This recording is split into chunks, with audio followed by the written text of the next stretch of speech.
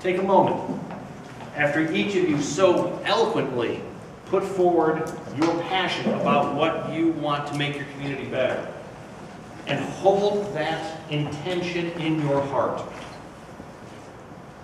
The intention to improve your community's lives. Because the rest of the world is going to come back to you when you return them into them. And it's going to be easy to forget about that. And things will continue to be the way they are. The only way change is going to happen is if you do it. Right now, you believe that you can do it. Hold that intention in your heart.